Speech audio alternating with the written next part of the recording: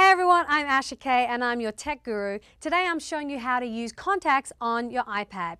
Now, the reason why you'd want to use contacts on your iPad, for instance, if you have those big, thick phone books, I used to have one of those, everyone's names and addresses and phone numbers.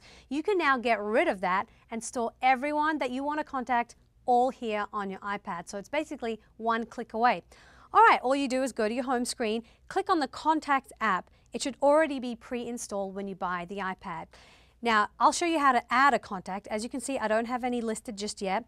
So you go down to the bottom, click the plus icon right there, and you can type in a new contact. So I'm just going to add my mom.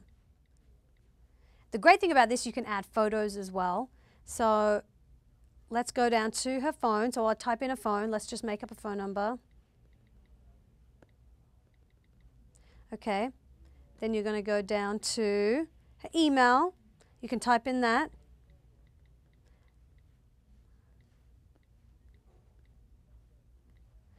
And if you want to add a website, you can also do that, new addresses, and even add a special note like always call mom every Friday at 2 p.m., something like that. Once you're done, click done in the top right-hand corner. There you have your first contact. It's really easy to use contacts. You'll always find it on your home screen. That's how you use contacts on your iPad. I'm Asha K, and I'll see you next time.